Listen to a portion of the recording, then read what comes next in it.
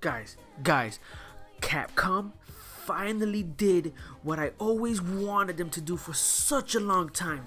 Fucking finally. They finally decided to put new monsters from different games into Monster Hunter World, with their first one being from Final Fantasy XIV, Behemoth. Oh my god. My reaction to that, there's no words. Just there is no words. Here is my reaction to this video. Like, oh my god. Are you fucking serious? Are you serious? Like, Capcom, what are you doing? What is this? This is a freaking Final Fantasy XIV collaboration, so wait.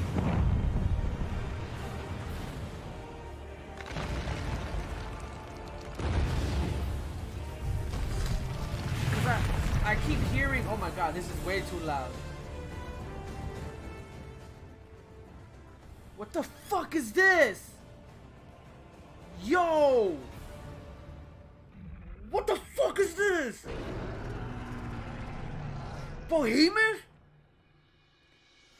What? So, Capcom, so you're telling me you're gonna add monsters from other games now? Something that you were supposed to do a long time ago?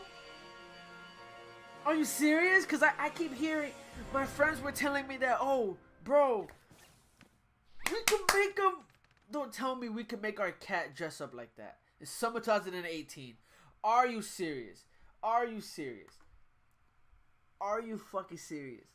So you are telling me that you're gonna put monsters from other games into World, even though you were supposed to do that a long time ago? And because I keep hearing my friends saying, "Oh, bro, I don't know if they're saying the Rathalos or Raytheon, but they kept saying that, hey, one of those two monsters are gonna be in Final Fantasy XIV." And I was like, okay, good, great, but what's gonna come to the PlayStation 4? And this?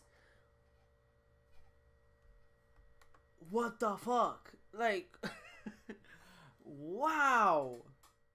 Okay, so Behemoth is finally, like, not finally, but more like something brand new that Capcom has decided to do, adding monsters from another game into theirs. And I think either one of our monsters is going to be in their game also, but I still don't know which one yet. I haven't really been searching for information on that type of stuff, if you know, catch my drift.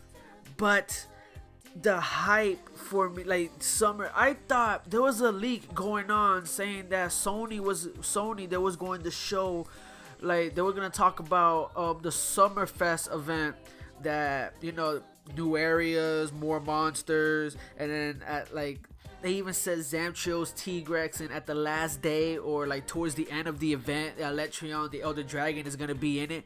But with Sony, with that being actually yesterday, I don't think they're gonna talk about that anytime soon.